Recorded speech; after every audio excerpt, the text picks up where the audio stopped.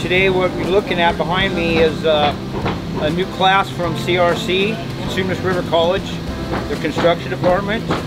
And what they're working on is our exterior siding. So it's just been a great program for both Habitat and CRC. We go back to 2005 was when we kind of formed an actual partnership where CRC students could come out, earn their lab hours that go toward their units at the college while learning on a real job site and contributing to the mission of Habitat all at the same time.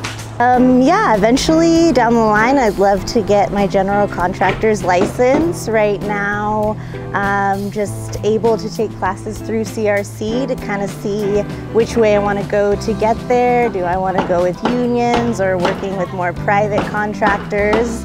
There's only so much you can learn in the classroom, and it can be hard to get on-the-job training. So being able to participate in things like this gives us a chance to get, some real-life experience.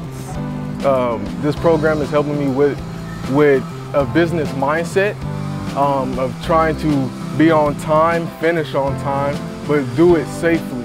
And they just gave me a better light in a different industry of life.